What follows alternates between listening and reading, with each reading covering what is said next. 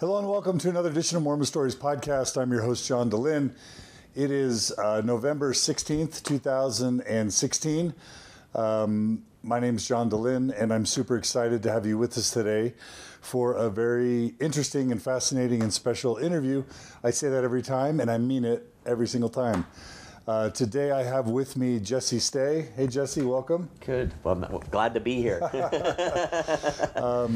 Jesse's super cool for a number of reasons, but the main reason we're interviewing him is because Jesse worked with and for the LDS Church and its affiliates for a number of years, sort of leading up their social media initiatives, including Facebook and Twitter and those sorts of things.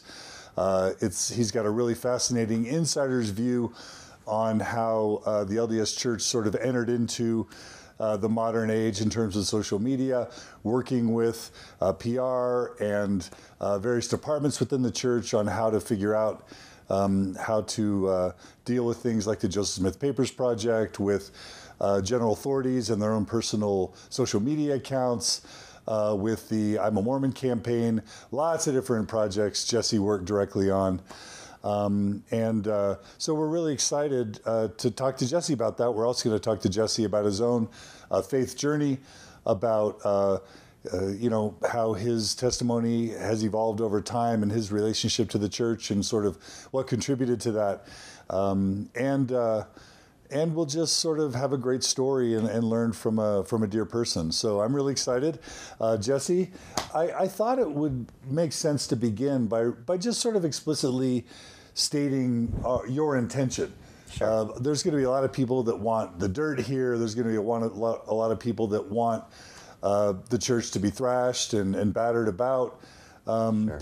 And my sense is that's not what your intention is. So why don't you just spend a second to talk about why you wanted to come on Mormon Stories and talk, what you are trying to do, and maybe what you're not trying to do.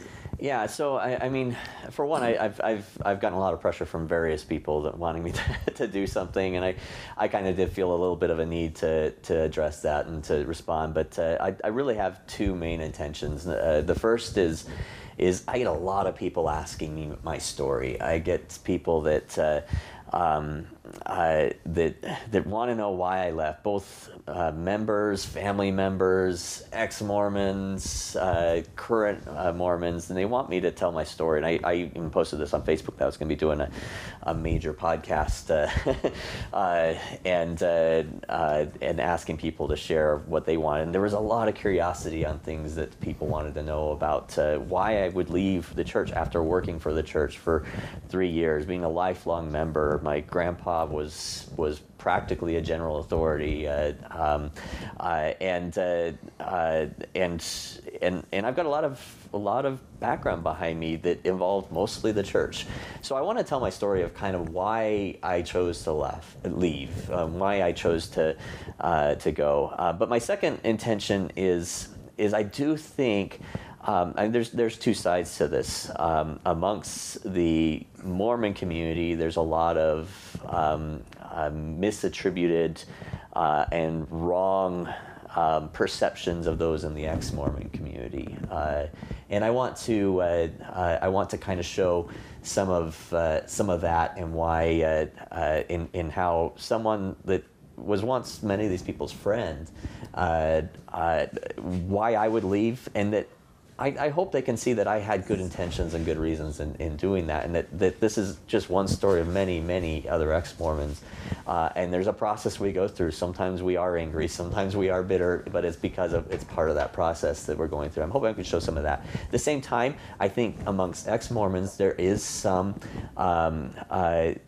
misperception of Mormons as well, and how the church works and how the church office building works. I'm not gonna deny there are things that the church has done and is doing that I disagree with and I think is wrong.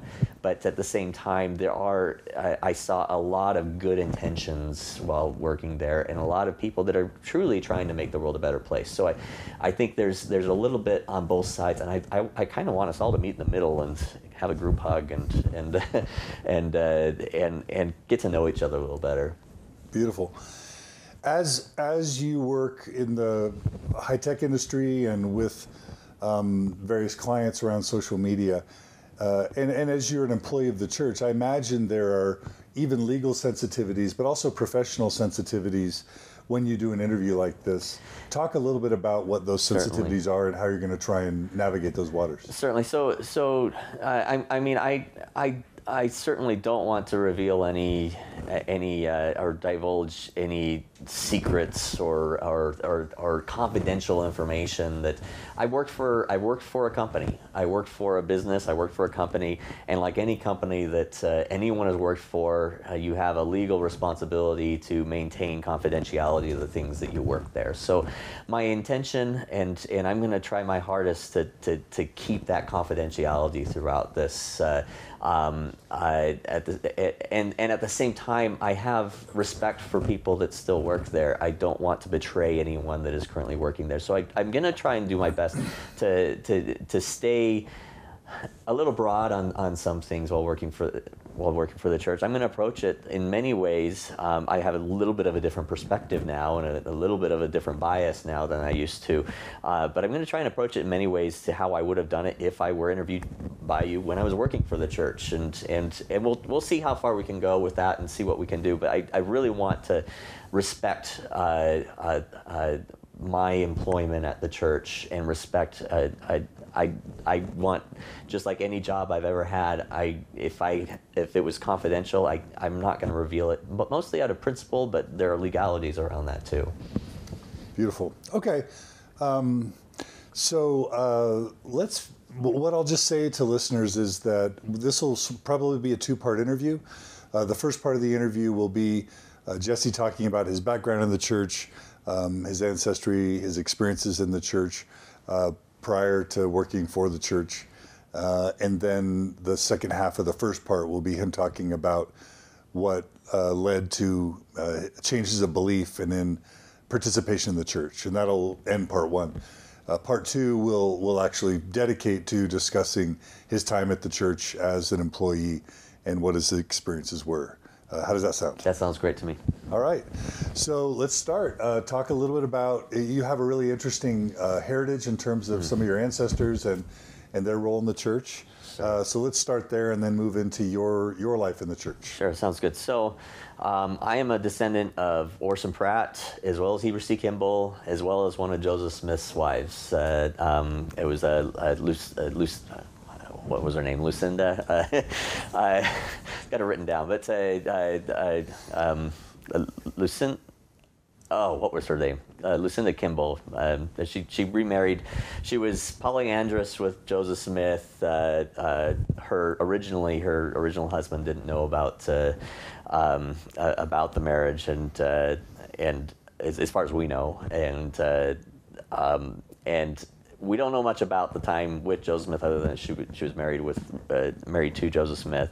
After Joseph Smith died, Heber C. Kimball married her and took her out west, and her husband wouldn't.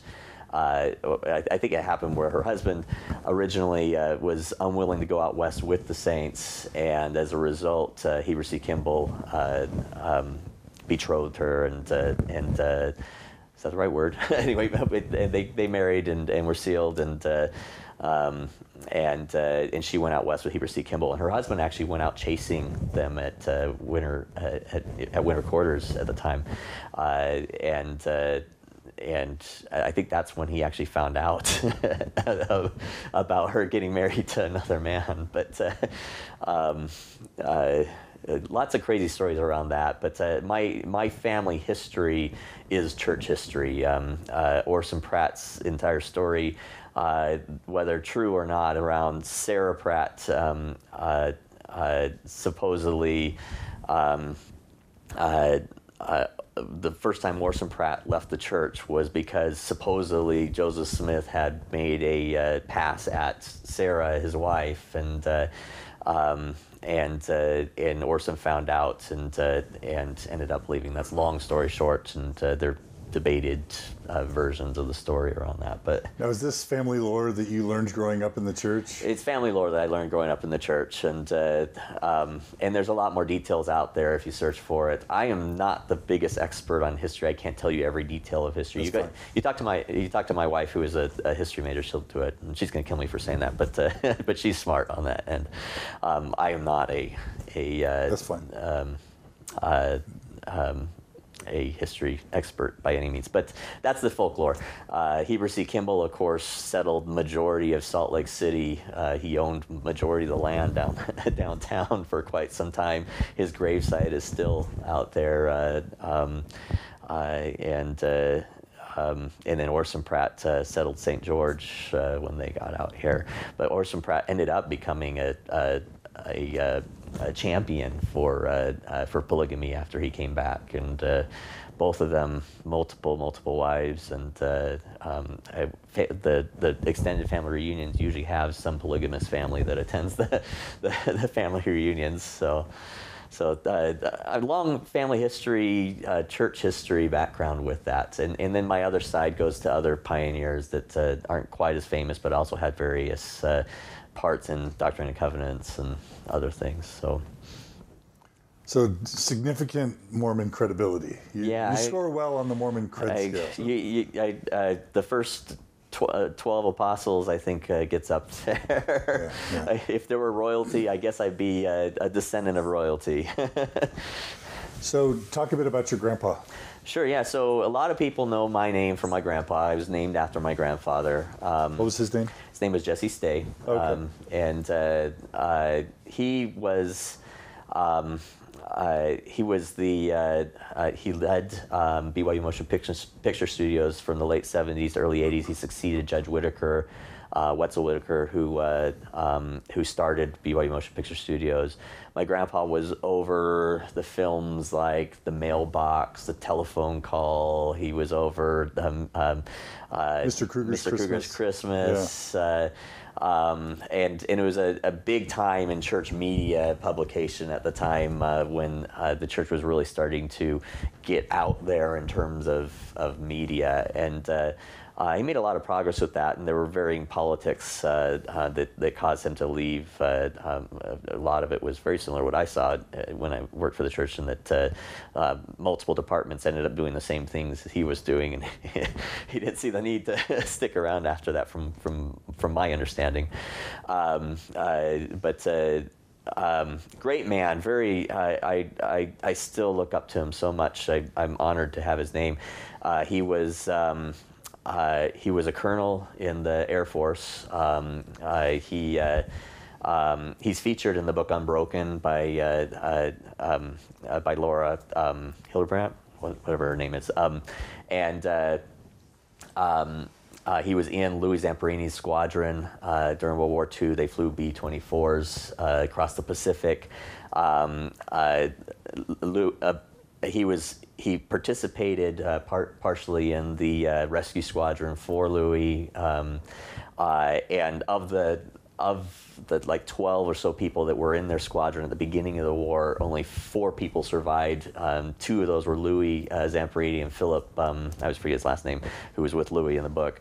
And then my grandfather was the 3rd, and the 4th went home with, I think, tuberculosis. So he was lucky to be alive, an excellent, amazing pilot in the war.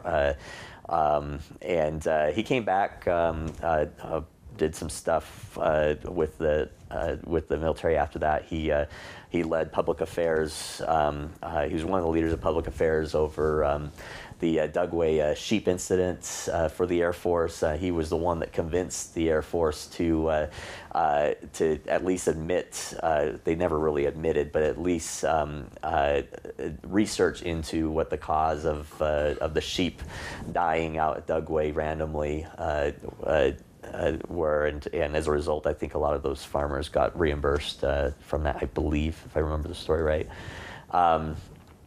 He was in charge of the while doing the same role, they did a lot of and this was at the Pentagon. They did a lot of investigation into.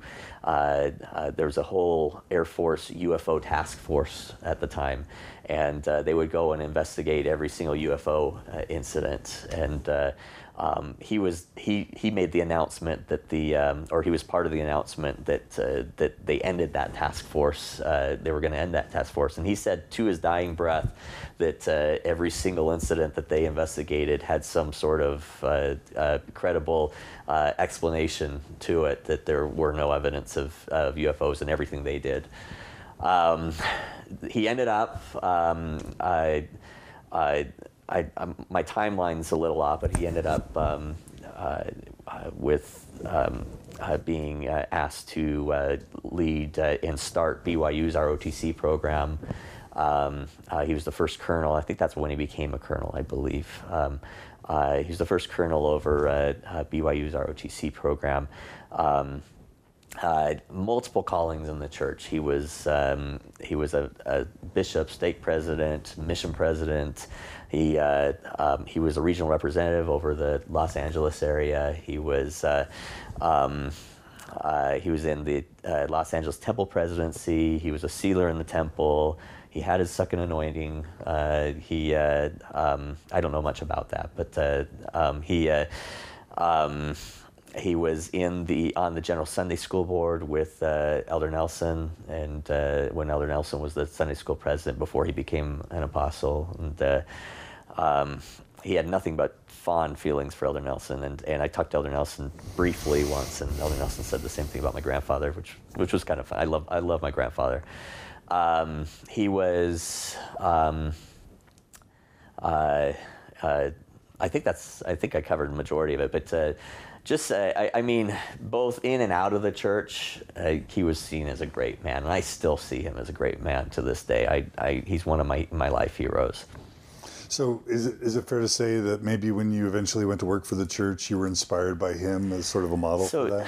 Yeah, I often wished when I worked for the church, I often wished that I had him to rely on. He had died a couple of years before I started working for the church, and I would have loved to share and swap stories with him, because I did some research when I worked for the church, and there were people that had worked with him that were still working for the church when I was there, and I'd asked a few people about him. I talked to family members about his experiences, and it sounds like he came across a lot of the same politics that I came across while working for the church. He came across a lot of the same bureaucracy that I came across. He still thoroughly enjoyed his time there, but he definitely had his challenges. At the same time, I think that we had similar missions in many ways. He was in charge of much of the church's growth and media at the time, and when I worked for the church, I kind of saw myself with a very similar mission, that getting that word out to the masses was an important task for me at the time. Yeah. Just two quick things. Just a coincidence. My stepfather, who's been married to my mom for over 30 years, Donald McCulloch, was an Air Force colonel, and he was over the BYU ROTC. Oh, okay. I bet they knew each other. After your grandpa. So I'm betting they knew each other. Yeah. And then also, you mentioned in your notes that he was the voice of Elohim in the temple. Oh, ceremony. Yes. Right? Yeah, so he was the voice of Elohim. That used to be when I was working on my own personal name SEO, because I do my own stuff as well here and there. That was a thorn in my side for when I was Mormon. was the ex-Mormon sites that would point out the people behind the different characters in the temple, and my grandfather was listed there. He's in IMDb as the voice of Elohim in there, and it's. I did not know that voices in the temple ceremony were in IMDb. Yeah, if anyone has a copy of that film, I want it for my personal collection, just because I've never seen it. I think I know a guy. I couldn't even get that while working for the church. Cool. So, And you write in your notes that you also had some other grandparents or people who worked in various church callings. So it sounds like a really deep. I've got a very extended family, very deep Mormon family. I have a lot of family that aren't Mormon too, so I've got a really good mix in my family. But at the same time, it's deep Mormon roots within my family. Like a lot of us. Talk before we jump into kind of how things started to shift for you. Maybe talk about just briefly. Did you have a good experience growing up in the church? Did you ever have a traditional testimony? Were you ever a true believer? And if you want to set the stage for the positive aspects of your church affiliation, just so people, don't want to assume that you never had a testimony or you were just offended or took the church lightly. Talk about whatever you want to about your experiences with the church before. So I was born into a devout Mormon family, as you're aware. My entire life I was deacons quorum president, teachers quorum president, priest quorum first assistant. Very involved in Boy Scouts within the church growing up. I was clerks and bishoprics. I got my eagle. Okay. Yeah, I'm an eagle. And at age, I had everything but the project up until almost 18. Slacker. Right before 18, I got my project done. You just went down a tiny bit. I know. In the credibility scale. But I've been a scoutmaster since. I'll tell that in a second. But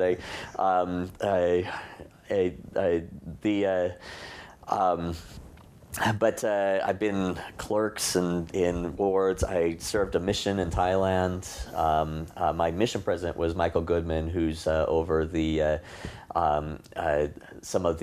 he does talks on doubt and such for BYU at the moment, and he's known for a recent BYU devotional he did on that.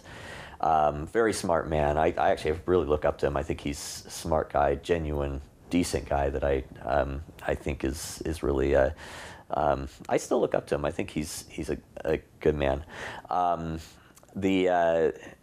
Smart too. I said that. On my mission, I was in branch presidencies. I've had just about any calling except maybe bishop or anything about that.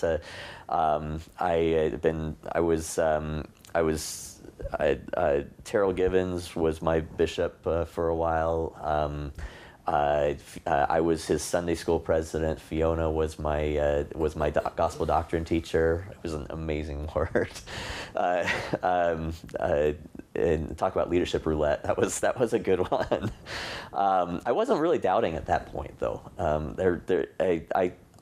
In fact, I had no clue the caliber of what the Givens knew when I worked there.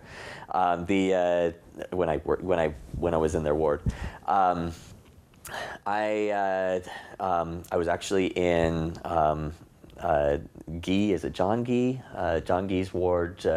When he became bishop in Provo, I was in his ward. He's for those that don't know, he's over the papyrus and Abrahamic Egyptian studies at the time it was farms. I've Noel Reynolds, who was over farms, was my stake president before my mission.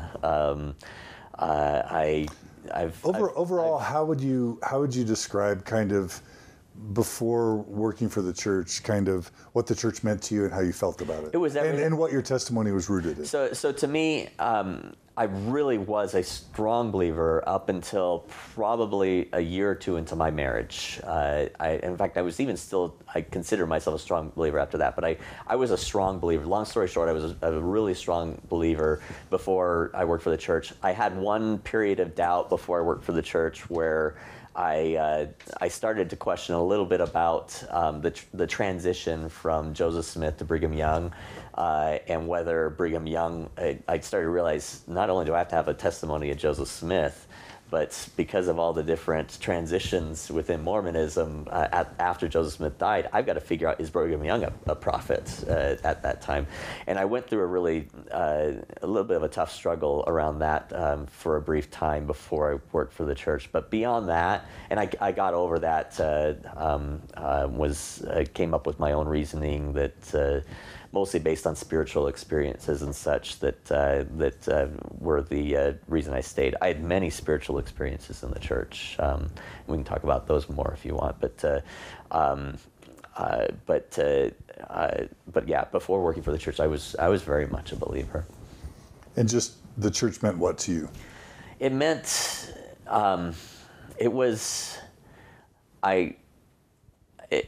I believed it was God's true church on earth. I believed that it was that I had to believe in order to get into heaven, in order to live with God. I had to be righteous and live the commandments. I believe that I believe that I had to be a firm temple recommend holder, attend the temple regularly, that fulfill my calling. I was diligent up until the end. I was very diligent in every single calling I had, and it really, I mean, it was the world to me. I didn't know much else. That was everything. That was everything I ever knew. Would you say you loved it? I absolutely loved it. Yep. Okay. Well, so what changed and when? When did things start to change for you? So I'd say the little incident of Brigham Young and figuring out the transition from Joseph Smith to Brigham Young really started some of the questioning process for me. That actually centered around some of my career. I started out as a software developer and ended up in digital marketing. And back in my software development days, I built a few Facebook apps, and one of those was a religious Facebook app that I built. It was called, I think I called it the I'm a Mormon app, or We're Mormon, or something like that. This was before the I'm a Mormon campaign. And it was just a little app you could put on your Facebook profile and share that you're Mormon and who you are, and pick your favorite scripture and display that. And I actually sold that. I don't think I'm allowed to disclose who I sold it to, but I sold that, and ended up but I retained the rights to the code, so I could make it for other religions. And I actually made a bunch for Protestants. I made one for Baptists, and one for Catholics. And as I was studying about the beliefs of these individual religions, I started to come across all sorts of negative, not necessarily negative, but just historical information. I hate saying negative when it comes to history, because it's history. It was historical information about the church, things about Joseph Smith, things in particular about the transition from Joseph Smith to Brigham Young, and to Strang, to Joseph Smith's son, and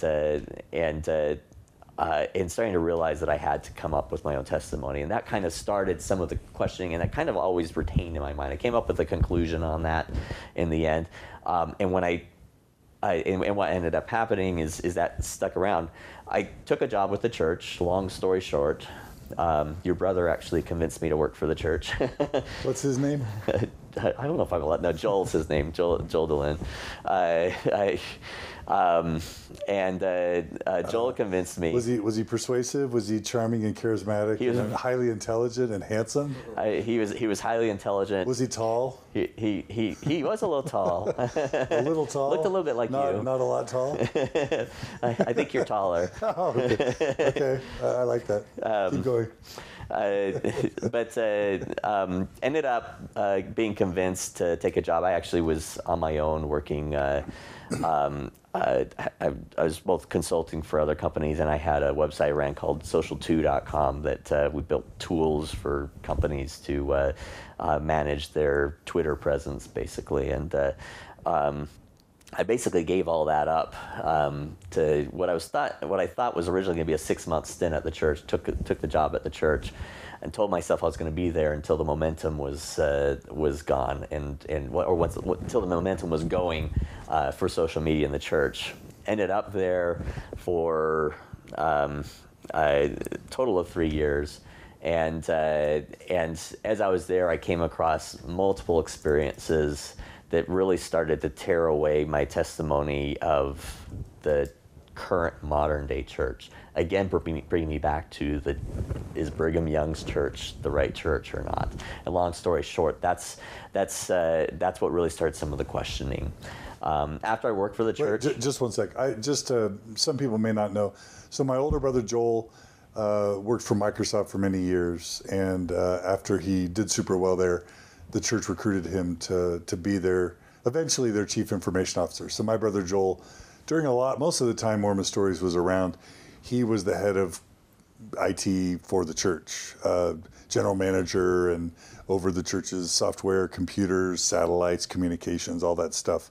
That was Joel's role, and he loved working there. And from everything I've heard, people really loved the job he did. So he was basically the CIO for the church. Chief Information Officer. Chief Information Officer, yeah. And he did a great job. He was good.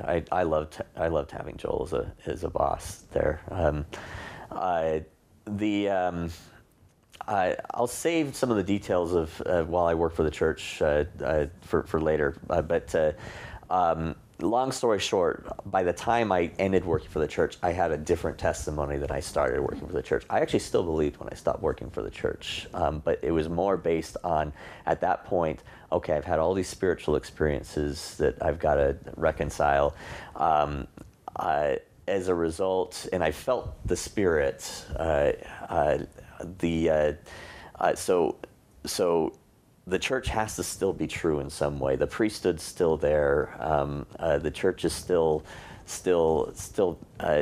God's church. It's just led by very imperfect leaders, even currently. And I kind of maintained that for a little while.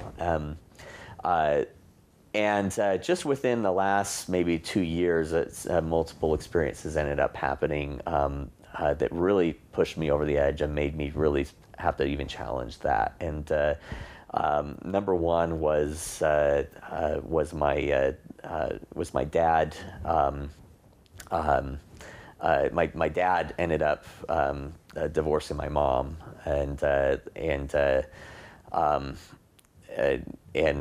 I still don't know to this day as to why, and probably doesn't matter. But and that really hit really hard to me. It was just tough to go through, even as an adult. That they went through the divorce, and what really started to affect my testimony was that, number one, he was able to leave my mom, again, I don't know his side of the story, so I'm not gonna talk too badly about him here. But he was able to leave my mom, and they never. And he was never forced to. His church membership was never challenged. He was never disciplined for any of that. And there are people that get divorced all over. So I was willing to kind of forgive that. Divorce is extremely common in the church, and people have varying reasons. I still don't know my dad's exact reason for why he left. So I was willing to do that. But then this year he got remarried in the temple. To his new wife, and he never revoked the sealing with my mom. In essence, and I don't even have a huge problem with that anymore at this point, other than, in essence, he's practicing polygamy, and the church is unwilling to admit the fact that they practice polygamy. you push them on it, they'll say, "Oh, we never denied that we practice polygamy," but they're not openly preaching it. It's this thing that they embrace as members, but they're unwilling to embrace it as an organization if that's what they believe in. So that really hit me hard earlier this year, and it really started to shake my foundation as to, is this really the church I want to be in? And I started to really question at that point. Because you felt like the church wasn't being honest? Because they weren't being honest, and then other things started to come out to me that I realized that if the church isn't being honest, I need to be honest with myself in every place I can. So I started to again go back into my roots of the things that I didn't know about the church, and realize there's so many examples of this beyond just polygamy that are reiterated over and over and over again in the church, and then November 8th happened with the policy on gays. That didn't 100% shake my testimony, but it hurt it,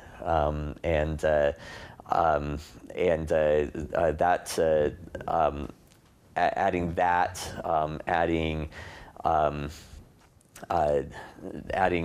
What didn't you like about that?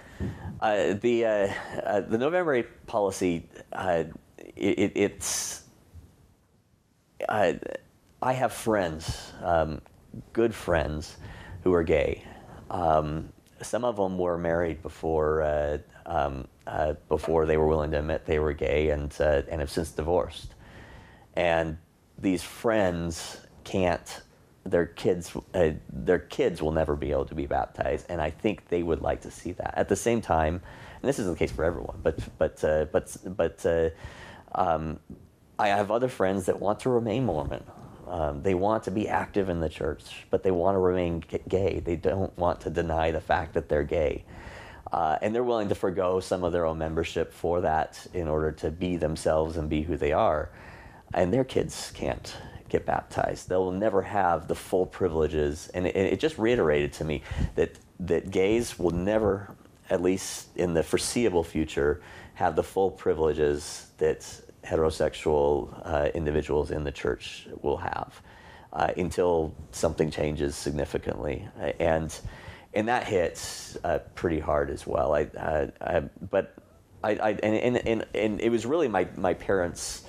My dad's resealing that really got me thinking about these things, and really, it took me to a deep point where I really started to be a little bit more honest with myself on these things, and I started to realize that I was moving faster than the church was on a lot of things, and by being a member of the church, I was being held back from my own progression in these. I wanted to support my gay brothers and sisters. I wanted to love them. I wanted to talk about my feelings about that on social media.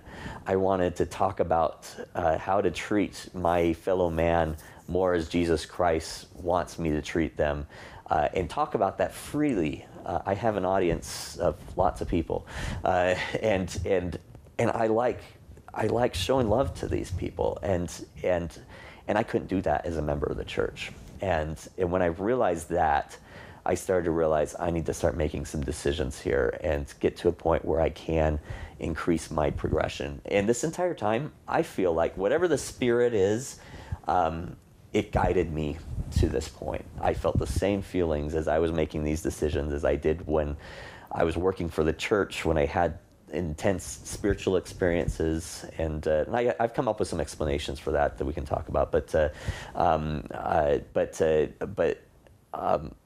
But basically, whatever the Spirit is, ended up leading me to the point. I feel more enlightened. I feel stronger. Before you jump to that, you've written about how this November policy kind of struck your family even more directly and personally. Sure, do you want yeah. to talk about that really quick? So a close family member ended up attempting suicide twice this year, and for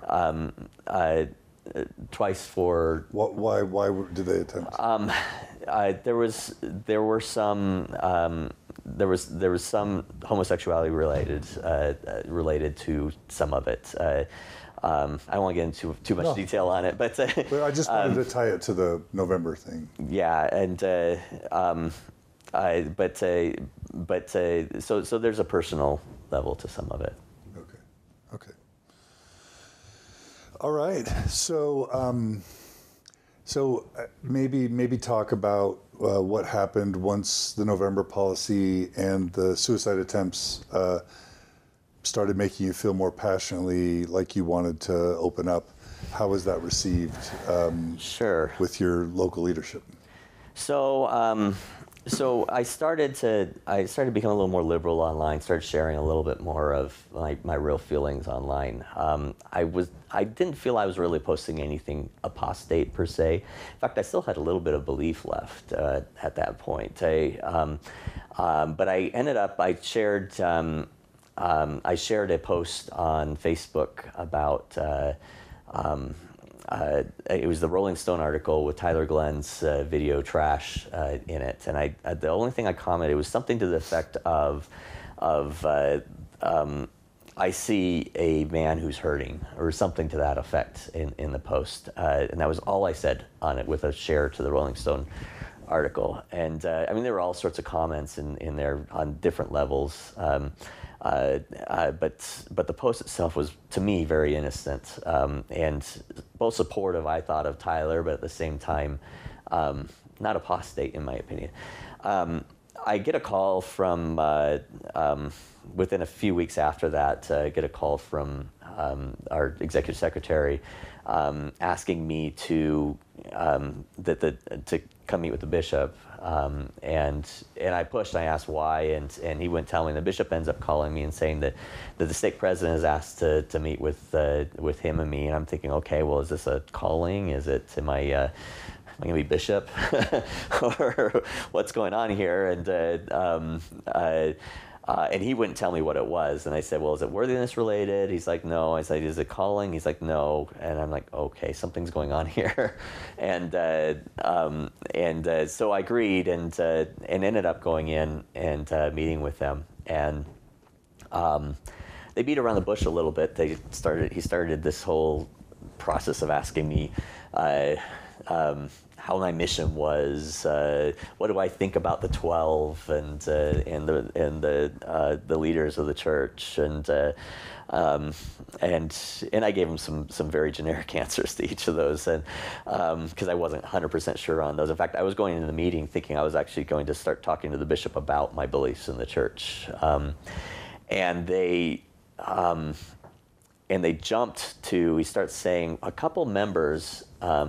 A couple people have been sharing your posts on Facebook with us, or he even started broader with that. He's saying there's some issues we're really worried about. He starts blaming on the Spirit. He starts saying the Spirit has prompted me to think that something's going on with you, and that there's something wrong going on in your life or something like that. And I said, okay, well, what? And he's like, is everything okay? I'm like, yeah, everything's fine.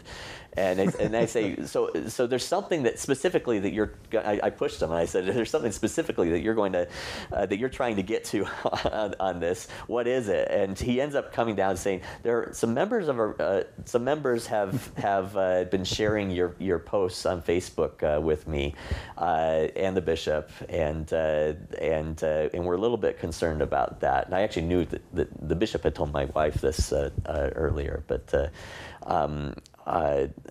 So I kind of knew some of this was happening, but I didn't know they were also sending to the stake president. And the stake president starts blaming me, and I push him and I say, "What post?" And he says, "Well, it doesn't matter. There's some posts." I'm like, "What post?" And he says, "Well, in particular, there's this one about Tyler Glenn that you posted." And I was like, "Okay, well, let's pull that up and look at it." and I show him the post, and he actually hadn't even seen the post. It was just people talking about it. But he had arranged this entire meeting because people were gossiping about me and my family to probably not just the bishop and stake president, probably the rest of the ward and stake as well. He wouldn't say who it was. He wasn't condemning any of the gossiping or such. It was just to condemn me. Long story short, I ended up walking out of that meeting. He insisted that I admit that the post was apostate, and that it was apostate for me to share something like that, and I refused to do it. And he told me that I couldn't go to the temple if I was unwilling to do that. And I walked out after that, and I actually never stepped foot in church again after that. And that was the nail in the coffin for me. I had already been doubting. I was actually intending to go to that meeting, talking to the bishop about my belief changes. I'd just been released as scoutmaster, and in the young men's presidency, I found it was a perfect time to start talking about those things with the bishop. People can assume, but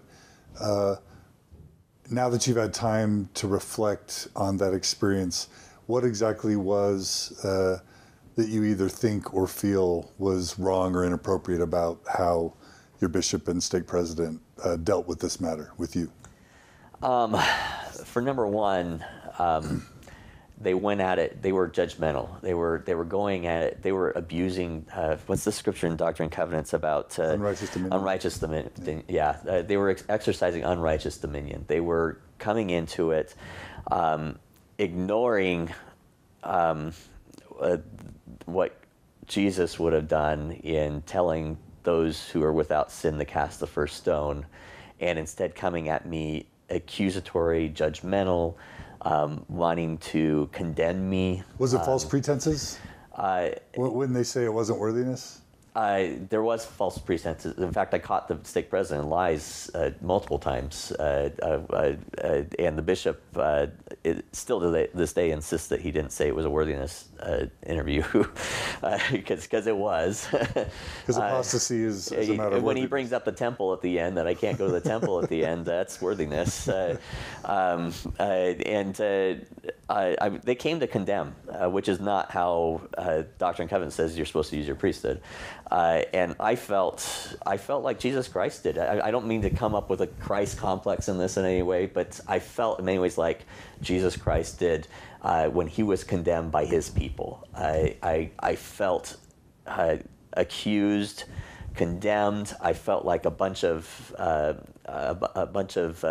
Pharisees had just sacrificed me and hung me up on a cross, and which was exactly what we were taught in church not to do, and that hurt a lot.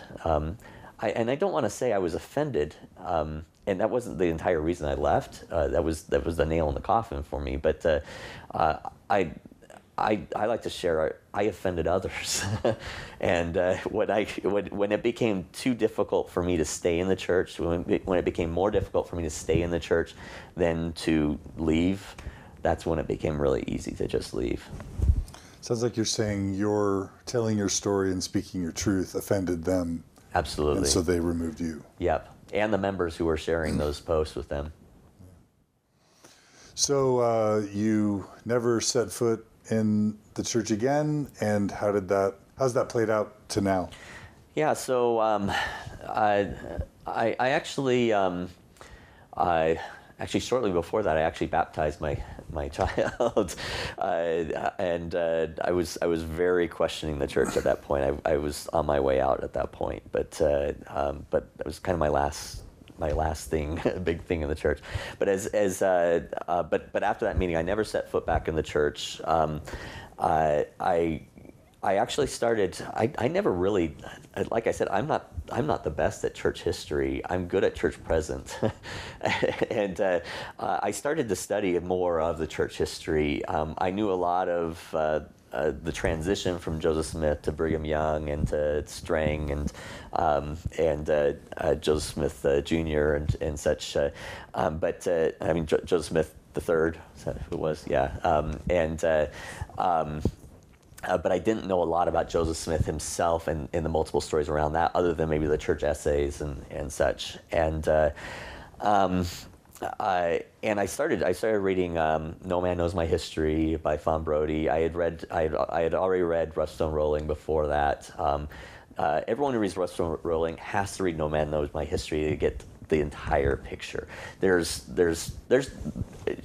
She wasn't the absolute best historian in terms of historians going that she does leave her opinions in certain places, but she has case after case of citation in there that you can go and you can look these things up. And I go in and I look up the citations and find the original sources, and that's been a really eye-opening thing for me in terms of understanding who Joseph Smith was.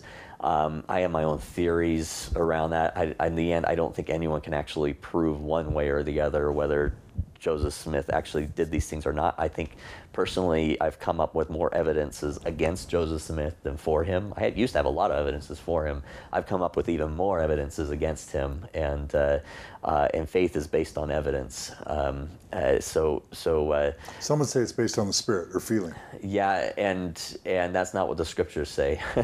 The scriptures say faith is evidence of things not seen, which are true, and the spirit maybe confirms truth, but you have to go off of evidences to pull up the things and to figure out what's true and what's not. And frankly, the spirit has confirmed whatever that spirit is, has confirmed to me that those evidences are. I'm without a doubt. I can't say Joseph Smith is a prophet anymore. I can't say that he was.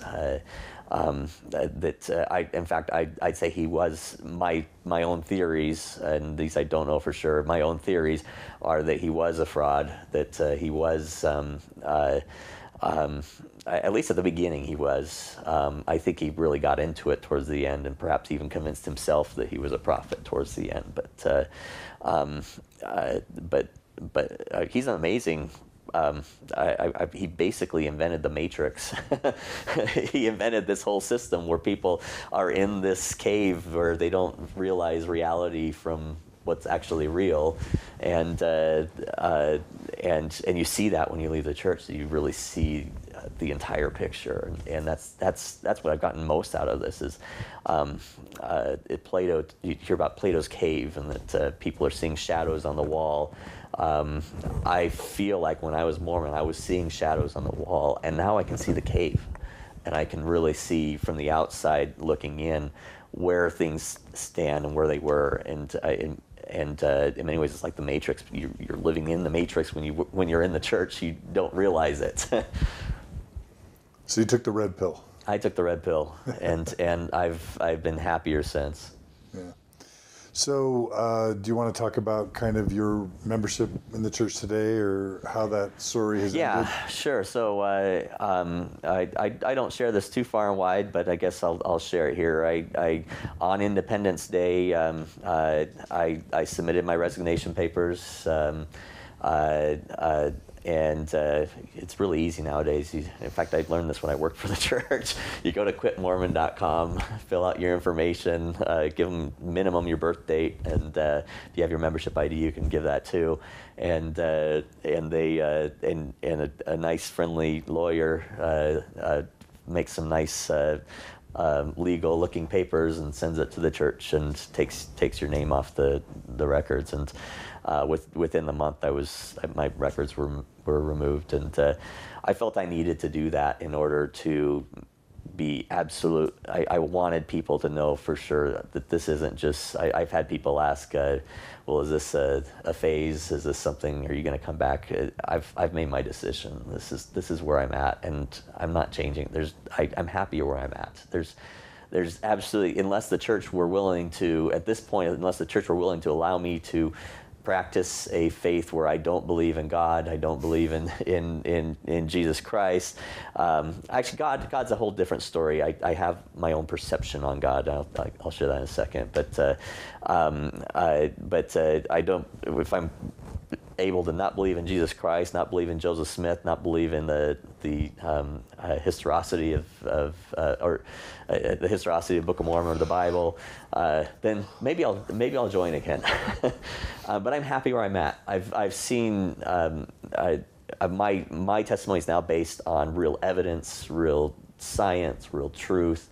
I've seen real truth versus faith-based truth now, and I can't change that. That's whether I wanted to or not, I couldn't change it.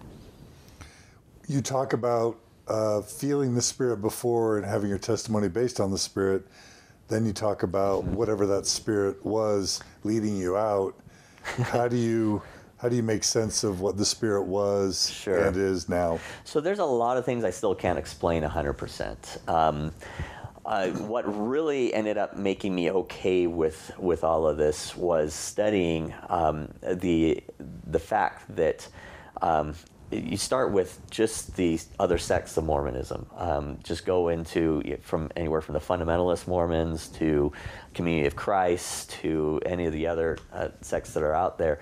They also believe that that their church is the only true church, that their church is led by a prophet, that with maybe exception of Community of Christ, to an extent even them, or that, and they believe in praying and getting an answer to prayer through the Spirit, and they do that, and they get these answers through the Spirit, saying that their church is the true church. You can take that outside of Mormonism, though. Christian faiths do this. Muslims do this. Catholics do it. Where you can talk to Christian after Christian, their story after story, even outside of Christianity, outside of where people have these spiritual experiences, confirming what they're doing, confirming the things that they're doing is the right things. So whatever that is, I can't 100% explain, but it's not limited to the LDS Church. And if it leads you out of the LDS Church, you need to follow it because it's a constant across everything. And I can't really. I mean, I tend to lean a little scientific on things, and I mean it could be anywhere from some sort of quantum experience that some other universe is inspiring what we're doing here. That's far out there, to the far out Matrix theories of something beyond our reality and our existence guiding us in different things, to even I mean, if there is a God, which I have a definition of God. I'll tell you in a second. Push me on that. But if there is a God, it could just be that God doesn't care what religion you're in. He cares that you're affecting the world in a positive way, and God will guide you in that direction in some way. So that it could be that as well. But I don't know exactly what it is. I know it's never failed me, and if it leads you out of the church, you need to follow it. Has it been hard to leave the church for those who think it's just a choice, that it's a trivial matter, that it's just like a desire to sin or to be offended or the easy way out? What have you learned from going through it that you would want to share to an open-minded believer about what it's like to go through what you've been through? Yeah, so this it's been one of the toughest. I mean, I mentioned I'm happier. I'm in a better place than I ever was. But the process of getting there and the side effects of it all have been one of the toughest experiences I've ever gone through. The church is all I've ever known. I've mentioned my history. It's all my ancestors have known. You don't go as many generations as I go. I mean, my history goes back as far as the church goes in terms of generations of Mormonism is what I'm saying.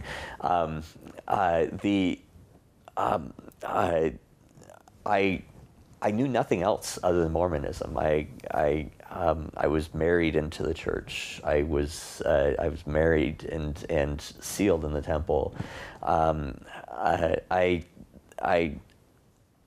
It's my entire life around me. My extended family are all Mormon.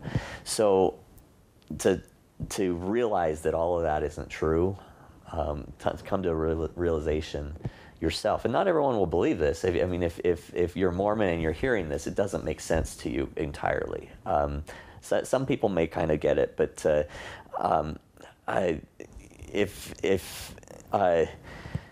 but you come to a point where I have to admit what I believe, and I am. All the evidences I've seen, I have no other way of believing other than it's not true, and I want to deny it. And sometimes I do want to deny it. I want to go back to that old life where I'm okay just being pretty and being able to deny what I know and having that culture back, but you can't. So that entire culture is stripped from you, and that is hard. That's really hard to do. And I've had at least one person say they won't send me business because I left the church. I've actually had, my family has been wonderful to me. My extended family, my immediate family, my mom and dad were. My dad hasn't spoken to me about it, so I don't know about my dad. But my mom has been very accepting. She has several brothers and sisters that have left the church as well, so she's been through this. But my other extended family have been fairly accepting, but that's not the case for everyone. For a lot of others, they're completely outcast from the church. I have a friend, a really good friend, that left the church when he was a teenager, and he was forced to leave his home. In fact, there are lots of homeless youth out there, especially in the LGBT community at the moment, that are forced to leave their homes because they choose not to believe, and the culture pushes that. So you have the potential of losing everything, and it's a scary experience to go through as a result. I think I answered your question. Mm-hmm. Mm-hmm. But so to conclude this episode, you've been through some wonderful experiences with the church, and then it kind of all unraveled, and it sounds like it was excruciating. So for people who are listening, believers, non-believers, how would you want to kind of summarize this part of the podcast? So I kind of want to relate it in some ways to the U.S. election at the moment. You got to listen. No matter what side you're on, you've got to listen to the other side, because there's always a story on the other side that hasn't been told and that isn't being told, and that you're not fully understanding. And frankly, you're never going to fully understand that other person's story unless you've walked in their shoes. What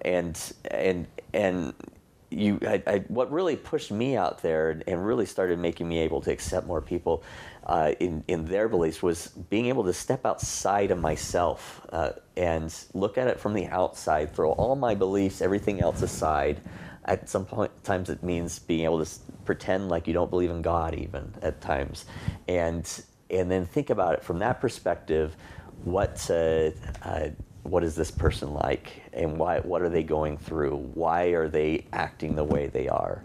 I'm going through a stage of grief I'm going through the stages of grief right now. At the moment, I'm somewhat in the anger phase. I'm trying not to, but I'm somewhat in the anger phase. If you see me angry online, there's a reason for that. And I'm going through my own stages of grief at the moment. Other people do the same thing.